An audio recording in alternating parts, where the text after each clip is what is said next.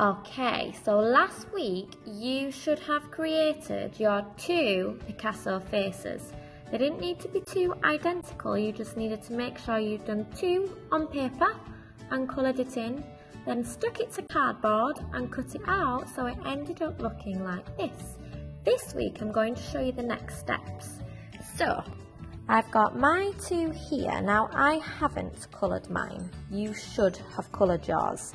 But what I'm going to do is turn them both over and I'm just going to draw the faces on the back first.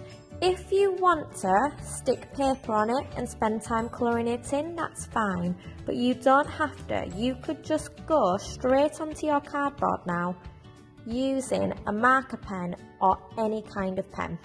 Okay, so I've now got my first drawing and I've drawn on the back. So yours should be the one that you did on paper and coloured in on this side, and then the one that you've drawn in marker on the back.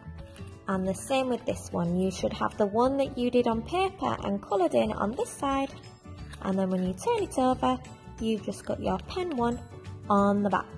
So I'm going to show you the next steps.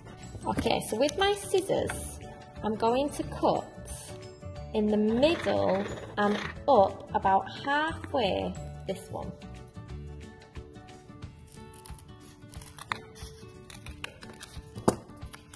Like this.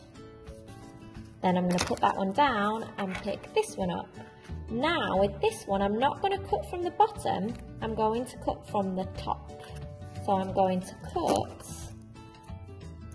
in the middle and about halfway down. So I've now got one that's been cut here at the top and one that's been cut here in the middle, because now I'm going to put the one that's been cut at the bottom and slide it in to the one that's been cut at the top.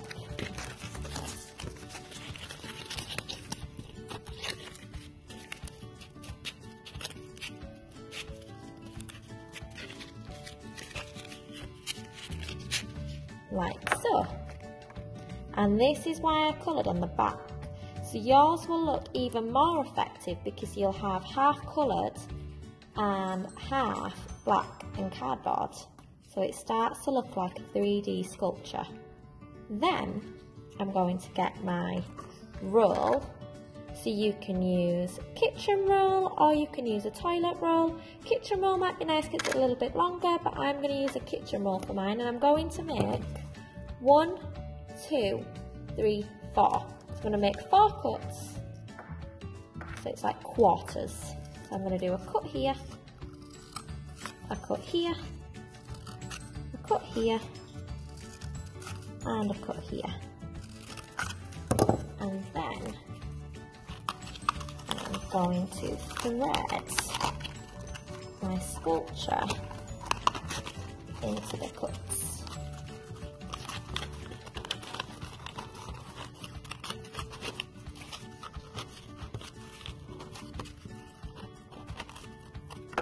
Like so.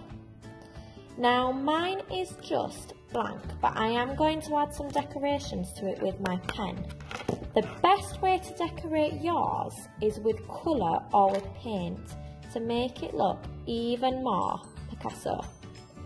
Then, when you have decorated your stand, you need a separate square of card and you're going to glue this onto your card so that you end up with a freestanding sculpture. Okay, so I've now got my finished piece. So I've decorated both sides of my faces, I've decorated my tube, and I've now stuck it to the base, and I've called mine 4 Faces by Miss Haig. Now yours should look even better because yours should have been made a little bit slower. Mine was a little bit more rushed, and I should be able to see lots of different colours on yours. I will also put some examples on the Padlet for you for ideas of how you could paint yours, but you'll be left with your very own Picasso sculpture.